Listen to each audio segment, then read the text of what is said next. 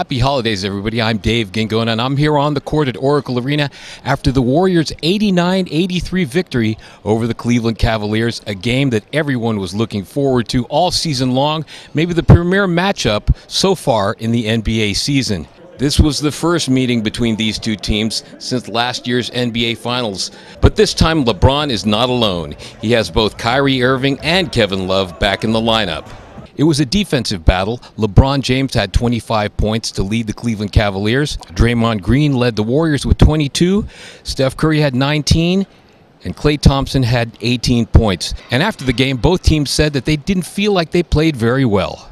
Offensively, we were just we didn't have it. No one had it. And we just tried to continue to give ourselves an opportunity. You know, myself, I wasn't very good offensively, inefficient, and just trickled down to everybody else. And, you know, we missed out on a great opportunity, but at the same time, you know, defensively, we improved tonight for sure. I don't think we played well. Even tonight, we did some good things, but I still don't think we played well. And it's part of it that pisses me off, and part of it that makes me very, very happy. So I think we got a lot of improving to do, and we will.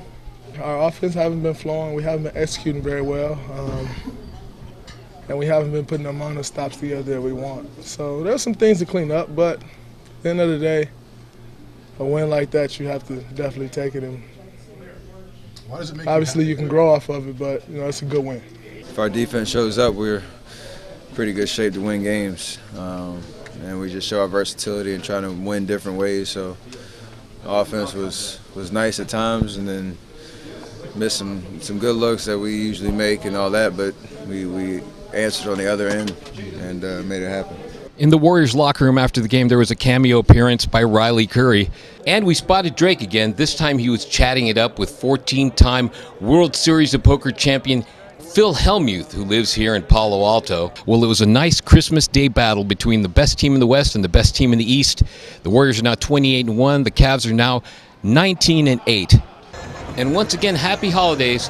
We'll see you soon here on the court.